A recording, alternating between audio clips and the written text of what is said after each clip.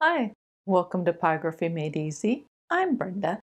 In this tutorial episode, I am going to explain how to create the sand dune. The reference photo that I used for this artwork was supplied by Marcus Clarke.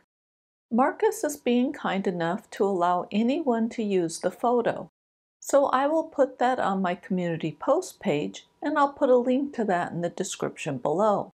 Well, let's get started. Sand texture. If you look closely at sand, you can see it has a very coarse, gritty texture. It doesn't take much distance before you can't see that texture.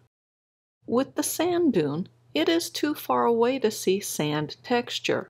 So all you need to do to create the sand dune is to replicate the pattern of light and shadows. Photo analysis. Here is the reference photo that I'm using for this artwork. You can see that there are people at the top of the sand dune. They don't add value to the image, so I'm going to ignore them. The dune has two major areas. The first area is the front slope, and the second is the shadowed back side of the dune. The front slope is receiving direct sunlight, so it is lighter in color than the back side is. Looking at the front slope, you can see that the left edge of it is the palest area, and it's the palest area for the entire dune. There are some footprints and areas of sliding sand that break up the front slope, giving it texture and some tonal variety. The shadowed back of the dune is covered with numerous footprints. Along the bottom of the dune, the prints are larger because they are closer to the viewer. As you near the top of the dune, the prints appear smaller since they are further away. Each footprint creates an irregular shaped well or depression. The bottom and right side of each well or depression is darker than the top and left side of it. Tracing. With all of my projects, I print out the image or pattern onto standard weight copier paper. Then I coat the back of the paper with graphite. I like to use a pencil that is in the B range. Now obviously I'm using footage from another project because I didn't videotape myself tracing the dune. After coating the back of the paper with graphite, I secure the printout graphite side down onto the board. Then I use a pencil and trace over the items that I want. With the sand dune, I traced along the upper edge or the outer contours of the dune. Then I traced along the left edge of the front slope. After that, I traced around the rim or the upper edge of each footprint. I angled my printout to better show the pencil tracing so you can see what I've done. Here's how the board looked after I traced the sand dune onto it. Front slope. Begin by burning along the upper edge or the outer contour of the dune. Next, burn in the transition at the top of the dune where the front slope ends and the shadows begin. I am using either uniform strokes or very short zigzags. I am using Colwood's D shader, but any shader will work for this. Work your way along the left edge of the front slope. We are doing this just to define the outer edges of the front slope. I am using Colwood's D shader, but any shader will work for this. Burn uniform strokes along the right side of the front slope using the flat of the shader. The color doesn't need to be perfectly uniform. In fact, it would look better to have a little variety. These lines are not only given the slope color, but they are also giving the slope shape. Because of this, it is very important to burn the strokes at the same angle as the slope. Along the top of the slope, I am initially burning a little more vertically. In a short distance from the top, I begin to angle the burn stroke to match the rest of the slope. This replicates the slight concaveness that the top area has. I have my burner set to get a medium to dark tan burn result. Since I'm burning at a lower heat setting, I have to do a lot more reburning to build up the color. Very seldom do I adjust the heat setting on my burner. I prefer to set it and forget it. Now keep in mind that this is my preferred method of burning. That doesn't mean that you have to do it the same way, but I will say that burning low and slow provides the most control over the final results. As you work, make sure to keep the right edge of the slope a few shades darker than the left. This will do two things. First, it will replicate the photo, and second, it will help the dune stand out from the background. This is especially important if you don't plan to burn in the sky. Now that the front slope has a base color, let's add some texture. To replicate the distant footprints, I'm using very short zigzags, using the flat of the shader. This is producing an irregular shaped blotch. I'm also adding some darker lines to represent the slide marks. A green arrow is pointing to one of them on the reference photo. All of the lines and footsteps vary in thickness, length, and color. As I said before, I am using a zigzag stroke to create the footsteps. The further away the footsteps are, the smaller the zigzag strokes are. Slowing down your hand speed will produce a darker burn result. I very seldom, if ever, adjust the heat on my burner once I've gotten it to the point I'm getting a medium to dark tan burn result I want. Instead, I use hand speed and reburning to create different tonal values. This burn stroke demo shows the type of zigzag strokes I'm doing. I alter the thickness of the zigzag lines by changing the angle I'm holding the pen tip. The steeper the angle, the thinner the line. Or to put it another way, the less metal in contact with the wood creates a thinner burn stroke. I'm burning a dark line along the right edge to help it stand out from the background. Then I'm burning some jagged lines along the top of the slope to indicate areas where the sand has slid away. Then it's back to creating the footsteps and slides on the rest of the slope. I am mostly using zigzag strokes as my burn method to do this. As you work, keep in mind that your sand dune does not need to be picture perfect.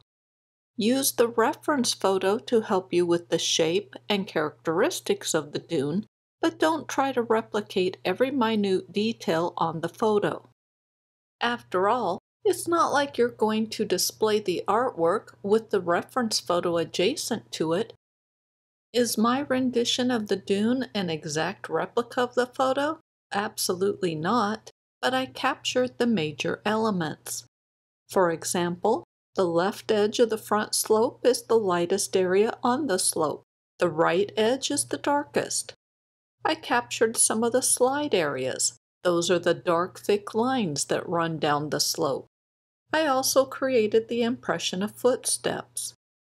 Capturing the essence of the slope is all that is really needed. Shadowed back.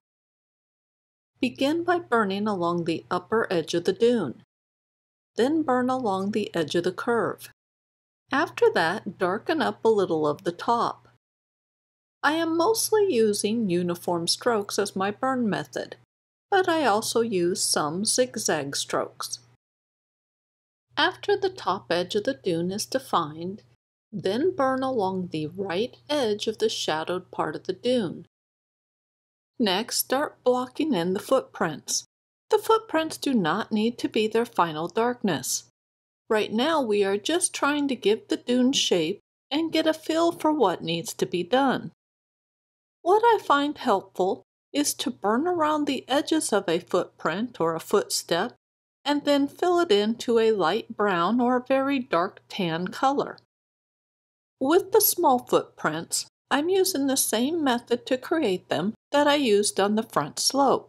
So I'm burning thin lines, mostly using a zigzag burn stroke to do so. With the large footsteps, I'm using either uniform strokes or circular motion as my burn method. Some of the wider, small prints near the top of the dune were created by holding the pin tip in place for a fraction of a second. If you look at the reference photo, you can see that the dune is covered with a series of dark, irregular-shaped footprints that form dark wells. The deeper the well or footprint is, the darker the color of it. The rim or edges around each well is much lighter in color, but the edges are darker than the left side of the front slope. The further away from the front slope you get, the darker the rims around the footprints become. I continue to block in the shadows, but I'm also starting to work on the rims or edges around each of the footsteps. With the rims, I am using either uniform strokes or circular motion as my burn methods. Uniform strokes gives the rims a base light tan color that is mostly uniform in color. Circular motion is also giving the rims a base color, but it has more tonal variety in it. And I will tell you now that one of the keys to the sand dune is incorporating a lot of tonal variety. Along the top of the dune is where it is darkest, but the color is not uniform. I first fill in the area using uniform strokes to give it a dark base color. Then I reburn over it using circular motion. My goal with the circular motion is to create irregular footsteps that have different sizes. I'm burning the footsteps darker than the base color of the dune. Doing this automatically creates the subtle rims or edges around the footsteps. The further from the front slope you get, the darker the overall color is on the dune. It becomes difficult to see any footprints near the upper edge of the dune. At this point, it is just a matter of burning the area to a dark brown color. It is completely up to you if you want to incorporate tonal variety into the area. If you don't, that works too. What I did was burn in the area using either uniform strokes or circular motion. This created some tonal variety in the area, but not a lot. Definitely not anything that really stands out. The further from the top edge of the dune you get, the more footprints you begin to see, and the larger the footprints become. With the small to medium-sized footprints, I burn them to a dark color. The prints can be made using zigzag stroke, circular motion, or just holding the pin tip to the board for a fraction of a second. Afterwards, I burn the edges or the rims around each footstep. For this I use either uniform strokes or circular motion. It's okay to reburn over the footsteps as you're burning in the rims. The rims are much lighter in color, so it's not going to increase the color of the footsteps by much. It's not going to hurt the footsteps to get a little darker. Quite truthfully, you could use this method on the entire sand dune and it would look fine. Just make sure that the color of the rims or the edges gets darker as you approach the left side of the dune. Also, when you burn over the edges, make sure to incorporate some tonal variety. The tonal variety does not need to be extreme, but the rims should not be uniform in color. You might have noticed I changed pen tips. Sometimes I like to try out different pen tips to see if they work better for what I'm trying to do. In this case, I wanted to see if the smaller pen tip would make it easier to create the thin edges or rims around some of the footsteps. The pen tip did make it easier to be more precise in the smaller areas, but it also took much longer to burn in the footsteps and rims. I eventually switched back to the larger tip I was using just to speed up the burning process. The size, shape, and depth of the footprints vary, but they all have common characteristics. So let's examine one of the larger footsteps in greater detail. The footprints have sloped sides versus vertical ones. This means that the color is darkest at the bottom of the footprint and gets gradually lighter as you near the top of it. The right slope on each footprint is darker than the left slope. Since the right slope is so much darker, it is harder to see the gradual color change on it. Before I continue on with the characteristics of a footprint, I want to let you know that the video is going to speed up considerably. The reason is that I'm just blocking in the shadows around the highlights or the pencil marks on my board. I want to be able to erase those pencil marks. As I burn, all I am using is either uniform strokes or circular motion. Back to the characteristics of a footprint. Another characteristic is that the right slope often is shorter than the left one, and that is probably due to the curve of the dune. The right slope often casts a shadow onto the left slope. The footsteps create impressions with very curved or rounded sides. Most, if not all of the footprints have areas where other footprints overlap onto it. This creates a single, very irregular shaped print with differing depths on it. The overall color of the dune gets darker the closer to the right side you approach. So this means that the individual footsteps need to get gradually darker as they approach the left side of the dune. I think the most important thing about the dune to remember is that you are capturing the pattern of light and shadows. There isn't a special sand texture to replicate because the dune is too far away to see grains of sand. This means you can use any burn stroke you like on the shadowed back side of the dune. I continue to use uniform strokes and circular motion as my main burn methods. As to why I use one or the other burn stroke is just personal preference on how I feel at that moment.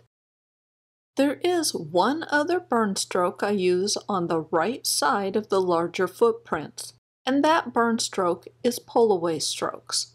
I start the stroke at the top of the footprint and pull the pen tip down towards the bottom of it.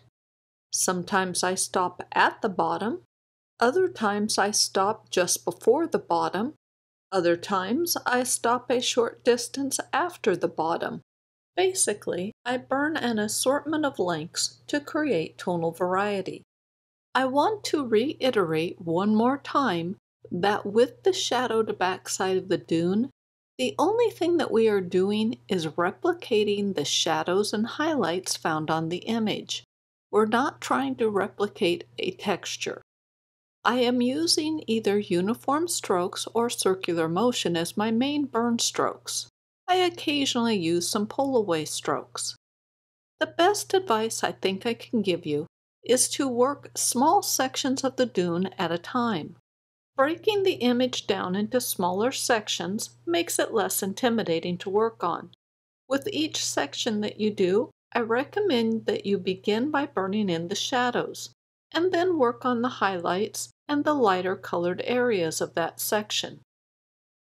Right now I am still blocking in the dune.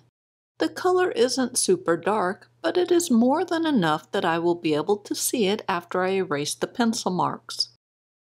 After the dune is blocked in and the pencil marks are erased, then I reburn over all of the dune to darken it up to its final value. When I start the reburning process, I use the same burn strokes and techniques that I did while I was blocking it in. In each section that I work, I always darken up the footprints or the shadowed areas first. For this, I use circular motion, uniform strokes, and some pull-away strokes. After the shadows are in place, then I start burning the rims or the edges around the footprints using mostly circular motion and some uniform strokes. Now I have babbled for quite some time, and I'll be truthful, I've ran out of things to talk about. For the remainder of this chapter, you'll get to listen to Todd's music.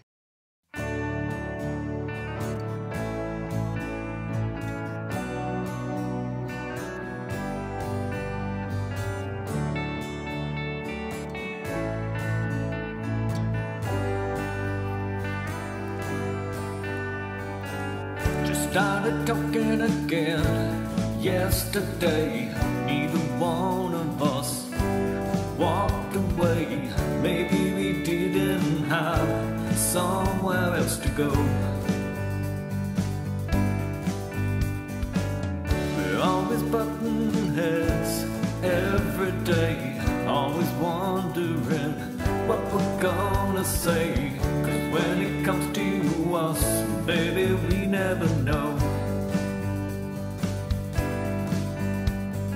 Oh, can't get along. No, can't stay apart. So let's call this a win. Get your beats losing again. Nobody's giving up, nobody's giving in. Let's just call this a win. Beats starting over again. We push and pull and fight, but never get it right. Let's just call this a win.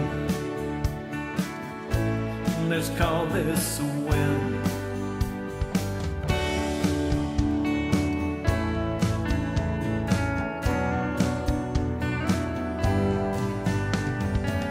We roll around in circles every night, haven't figured out how not to fight. Both of us trying to win, but losing somehow. Ain't always easy to stop when no one's right. Never sure whose tongue you should bite. Why don't we let it go, at least for now?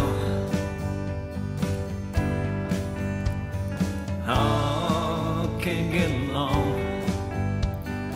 No, can't stay apart. So let's call this a win. Get your beats losing again. Nobody's giving up, nobody's giving in. Let's just call this a win. Beats starting over again. Push and pull and fight, but never get it right. Let's just call this a win. Let's call this a win. Could it be that the makeups are worth all the shakeups? Is this our fault place somehow? Let's call this a win. Get your beats losing again. Nobody's giving up, nobody's giving in. Let's just call this a win. Beats starting over again. We push and pull and fight, but never get it right. Let's just call this a win. Let's call this a win. Compare and fix. Here's the comparison between the reference photo and my artwork. My rendition is okay, but quite truthfully I got tired of working on it and it shows. To me, the most obvious problem is that my dune needs to be much darker. This image was photoshopped to darken it up, and I think that looks better. Compare it with the original, and you can really see the difference. Well, that's it for this tutorial. I hope you found the information informative and helpful. Thank you so much for watching, and I will see you next week. Thank you for watching my video. Did you like the video and find the information helpful? If so, please subscribe. That would really help my channel. Well, thank you and have a great day.